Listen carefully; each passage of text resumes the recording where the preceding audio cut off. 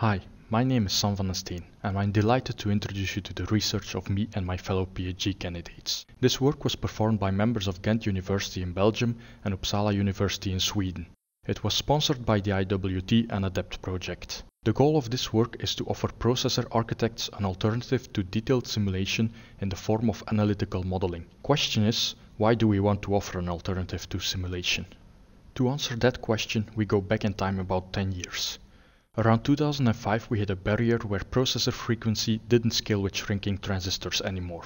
This was known as the end of Dennard scaling and meant it was impossible to keep gaining performance. One general consensus was that we could still gain performance by specializing processors and, for example, dimensioning the processor structures for specific sets of applications. However, designing application-specific processors generally requires exploring a large design space. Simulating such a design space would be extremely slow, and using reduction techniques for either the applications or the design space might lead to missing optimal designs. The solution we propose for this is the use of analytical models. These models are multiple orders of magnitude faster than simulation and result only in a minor loss of accuracy. Thus, we developed a framework for estimating performance and power through analytical models. Our first tool, a pin-based profiler, will build application profiles which are completely independent of the microarchitecture. It will build profiles for the instruction mix, memory, and branch behavior. For more detail on how these profiles look like, I would happily refer you to the paper. The analyzer is a collection of mathematical models which will use these profiles together with parameters of the microarchitecture. It will generate performance and power numbers for a fixed application and processor architecture. The biggest advantage is that the profiler needs to be run only once per application and typically achieves a processing speed of 2 million instructions per second. The analysis phase can then be rerun for every processor configuration, but usually takes less than a minute. This makes it possible to evaluate large design spaces in very little time.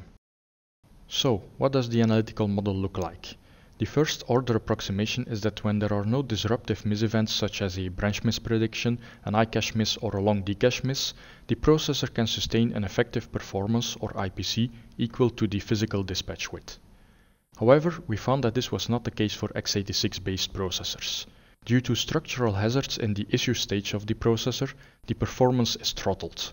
We modeled this as an effective dispatch rate which is lower than the physical dispatch width. All of this results in a formula which calculates the number of cycles it takes to execute an application. We first calculate the execution time without blocking events, but with throttled performance using the effective dispatch rate. Next, we add all blocking events, branch miss predictions multiplied by their resolve time, instruction cache misses and long latency DRAM accesses by their fetch time. The latter is also divided by the memory level parallelism because multiple misses can be processed in parallel by the DRAM.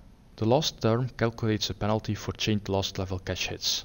For a more detailed discussion about all these components, I would again like to refer you to the paper. Now, let's get to the fun part, the results and a short demo. One of the exciting applications of our model is the ease by which one can search a design space for Pareto-optimal processor architectures, which are designs for which it's impossible to find a better configuration given the same constraints. I'll show Pareto plots for two benchmarks, Calculix and Gromax. For those who can't get enough of Pareto plots, we published two online appendices together with a paper where we further detailed the accuracy for the Pareto plots and introduced phase plots for all spec CPU 2006 benchmarks.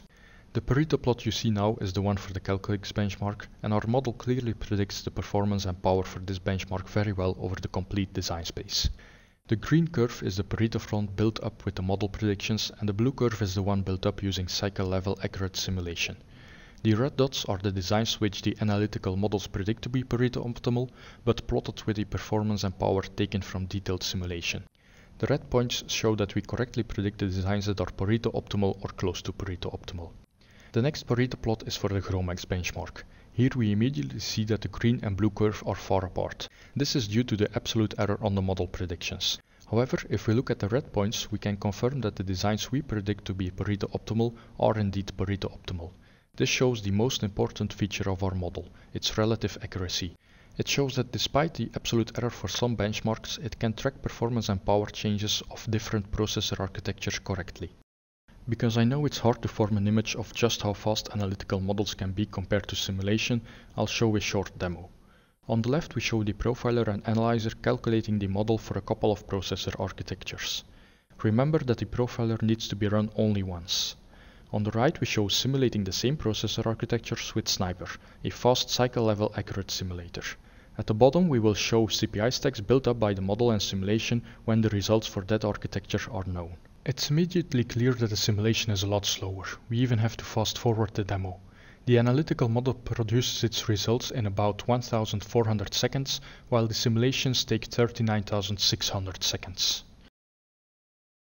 Thank you for watching this short video, and I hope it sparked your interest in reading our paper.